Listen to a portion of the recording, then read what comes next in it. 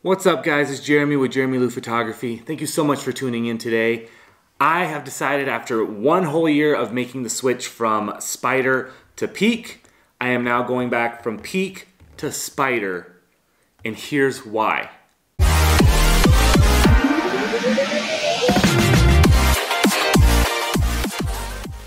What's going on, guys? It's Jeremy with Jeramie Lou Photography. Thank you so much for tuning in today. Today's more of a vlog style video, kind of a little unboxing, but really just to kind of compare brands. First off, if you guys are new to the channel, I'm a photographer, father, entrepreneur. Feel free to subscribe. All my videos are educational, tutorial, and then a lot of fun stuff in between about my daily life. If this video helps you out in any way, give it a thumbs up. Of course, comment below if you guys have any questions, and then click that bell for notifications.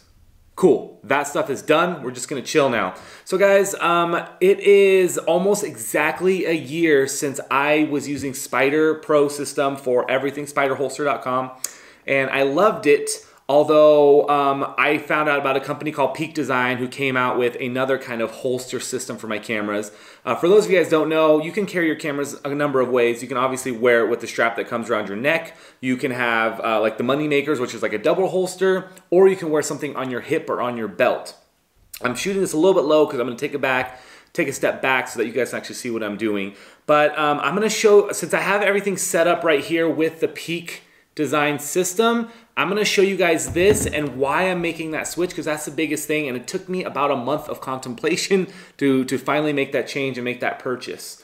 But I'm very excited that I did, and that's why I did it. So first off, guys, you need to get stuff off of your neck and shoulders, especially if you're a wedding photographer or if you're hiking or traveling or anything. You don't want anything around your neck. Both of these systems are amazing at what they do, but really the reason that we're doing it as photographers is we're putting everything down to our hips and making sure that everything is balanced and not just around our neck or having a shoulder one here, heaven forbid something falls off or something like that. Here's what I have now, guys. So I've been using this for about exactly a year, this whole system. So it started with this bag. This is a Peak Design messenger bag. I love this bag and I've done a review on it. I've shown you guys what goes on in it, and this was the start of it. Once I got this bag, I found out that I could find ways to attach my camera to my bag. So if you guys look right here, Peak Design is pretty simple. It's a two-part functioning system. This is the clip, and then you need something to clip it onto, right? Or reverse that. So we have the clip that goes on the bottom here. I have this paired with the hand strap. Everything I shoot with, every camera, I always have a hand strap. Now I do love their hand strap. It's very, very simple. I can loosen it this way to get my hand out, and I can put it on and just pull this to tighten, and my camera just hangs. It just stays. So you're taking weight off your hands, especially when you're shooting. You're not gripping it as hard.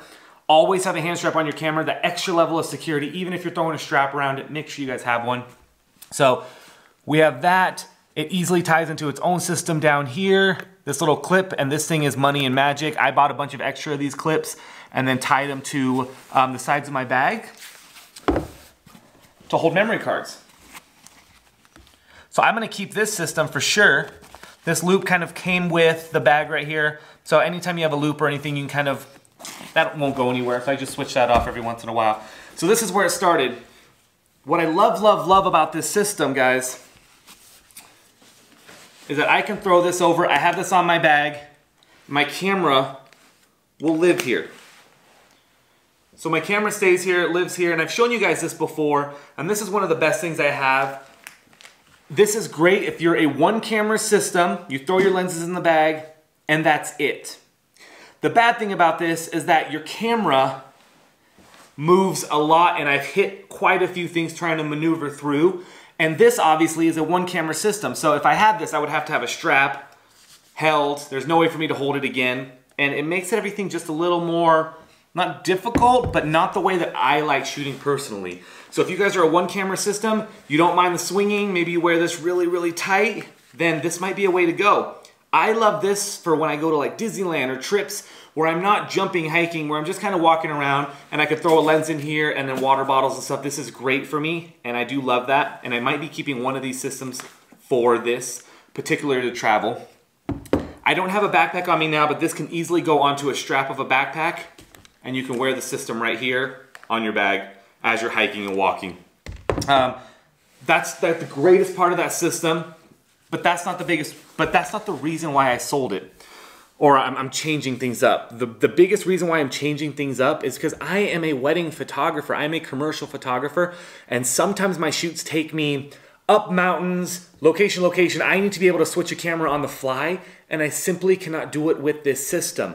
Now recently, Peak Design has come up with a new system, an updated version of them, of what they have, so it's a better clip, it's a better everything, but they haven't resolved the problem of how to actually pull the camera off with one hand, which is what I really need. Let me show you guys an example here. So what I've had to do is, with Peak Design system here, is I needed some way to put it around my waist. Now, you can just buy these pieces by themselves, and they'll actually sit on your belt loop if you're wearing a belt, but then what happens is it pulls on your pants, and my always what if is, what if my belt breaks somehow, my camera just falls off. So I bought the, this is the Think Tank Pro Speed Belt, which is awesome. Little loop so you can put other accessories through there if you'd like. The Pro Pad and the capture clip. I wear this on my hip like so when I'm shooting, wedding, shooting out and about. And you want it really tight around your belt area so that nothing happens. And I kind of wear it like this. This is how I wear it on my normal everyday shooting. I like it because it's discreet and it's tight and it feels good and nothing feels like it's gonna fall.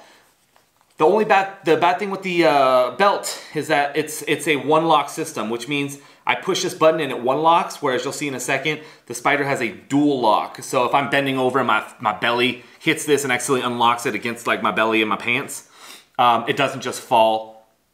This system will. So I've had 3 situations where I've been shooting weddings and I kind of bent over to pick something and my belly hit this and it bounced off the bottom of my belt and then I just felt it fall. So I just literally had to like grab my camera before it fell. Super embarrassing.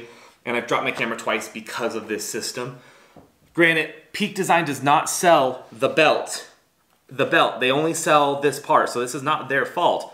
But I feel like they should have something like that built in their system already. I had to buy extra, so remember that when you're purchasing. Now, here's how I like to wear my cameras when I'm shooting a wedding. First off, you always put the clip on the collar of the long lens. Otherwise, if you put it here, just imagine this pulling on your camera all day as you're walking, and it might pull something out here. It'll mess with the battery grip right here if it's pulling on everything. So I wear it like so. You put it in, it locks in, it's great. The way you take this out, you can't just lift this off, which is great security, so I can't just pull this off. What I have to do is on here, there's a little red lever. And you're supposed to push that lever, and if you see that, it unlocks and allows my camera to come up. Great. But what if I'm shooting a wedding and I need to grab both my cameras at the same time?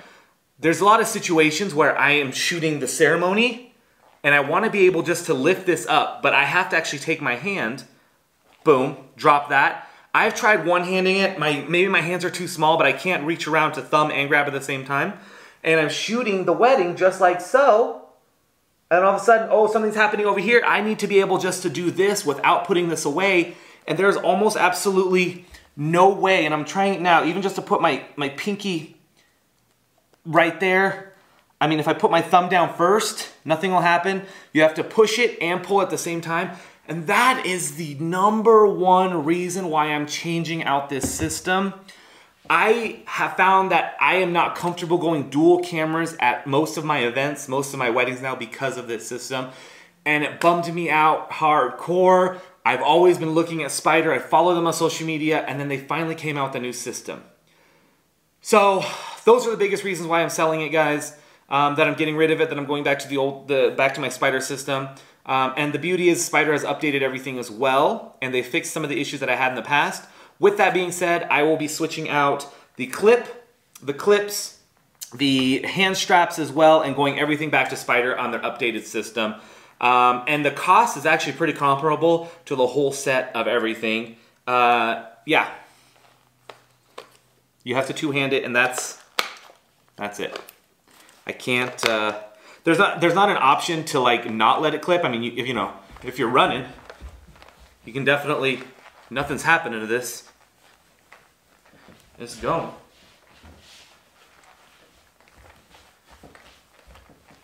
And that's secure. So imagine hiking up a hill. This might be your thing, but let's see if that works as well. All right, so I'm gonna set up my camera. Oh, first thing is first, it comes with one. You have to put the second one on, which I don't like that aspect of having to put things together, but you have to because you have to measure it to your body and to where you're gonna wear it.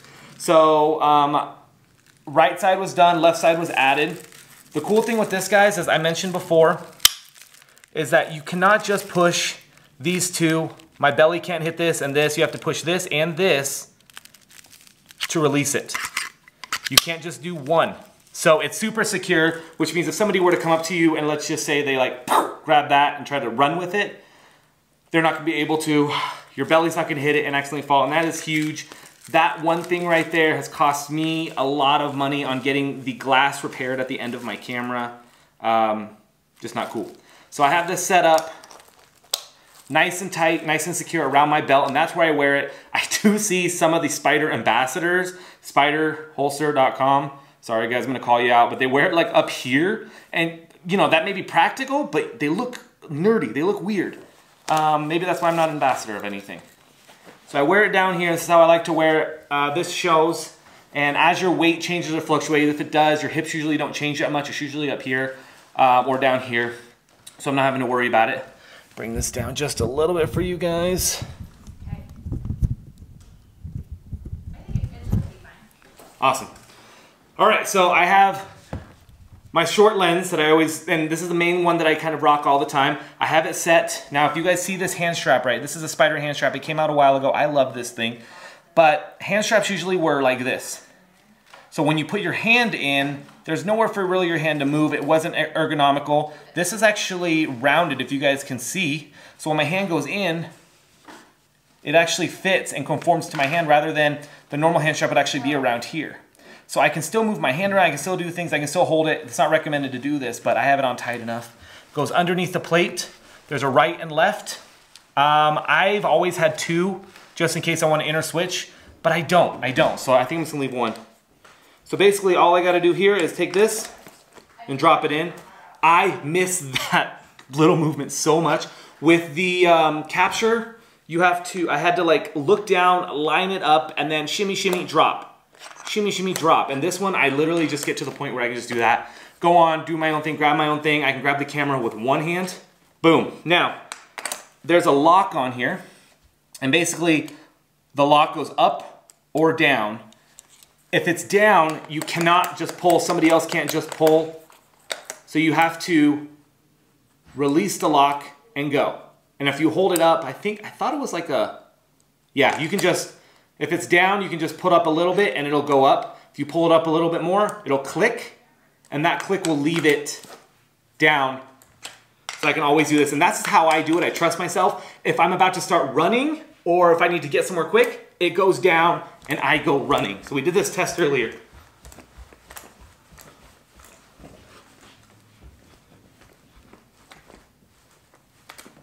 The biggest thing is up and out, right? Up and out. Down's not gonna go anywhere. Sideways is going up and out. You're not gonna do this in the wedding. You might, I don't know. So that's secure, that's on there. One of the added benefits that they've added that I like to this is that on the back, there you can see a little Allen wrench spot right here. They've actually, before you actually just screwed it into the thread and it was done, and what would happen after time is that the thread would loosen, your camera would fall, boom. You actually have to drill it into there. Another level of security, which is awesome. Allen wrench is here, so if I need to change anything, I can always change it. 1, 2, still super secure, nothing's happening. We have 2 plates on here. We have the plate for the camera in case I want to use a different lens on here, like an 85 or something. And then we have the plate. I haven't tried this yet, but anytime you use, I knew it was gonna happen. So I have to figure this out, guys. So what's going on is I can't do both. I can do that. Oh, it's locked. But I can't use my collar, my plate collar, at the same time, which I think is, I don't know, is that a mistake? Am I supposed to change it out? Like if I'm using just my collar, what do I do? What do I do? Somebody tell me that. Comment below, let me know. But the goal is that this stays on here, and let's just say this is on the collar because I'm never gonna let it hang from just my battery, I've learned in the past. But as I'm shooting and doing my thing, it does come with other pieces so that you don't have to use the plate itself, so I can just use the collar only. I honestly don't know how much I like that. I like the idea of the pin. Maybe I can see if the pin will just go through here without holding the full collar. I've never had an issue with that. The collar's really great. But if I'm working here and say I'm shooting with this lens, then I can always just go boom, boom, boom, back, and then back to shooting, where I could not do that with the capture. So guys, I'm super happy with this. This is a huge change for me. Again, the price difference is about the same. I think the new Spider Pro, I ended up spending about $40 more for everything. But everything I got was actually a kit, except for the hand straps. So the double, the two bottom pieces, the thread for the collar was all one kit, the Dual Pro kit. And then the hand straps I got separately. They do also have these little wrist guards that go on the buttons here of the hand strap. So this will actually, you undo it and then tie it around your wrist so that when you're holding it, you have this and then you have another level of security attaching to that. I simply don't need that. I will not use that. I just won't. So I'm gonna play with this a little bit more, but that's it. That's kind of why I did what I did. Let me know what you guys think. If you guys are on the holster system, on the side of which either, I'm happy to help kind of guide you guys through what you need. The only downfall now is that I have to wear this every single day. I can't just cheat and wear my bag. But this is what I will look like if you guys see me at weddings.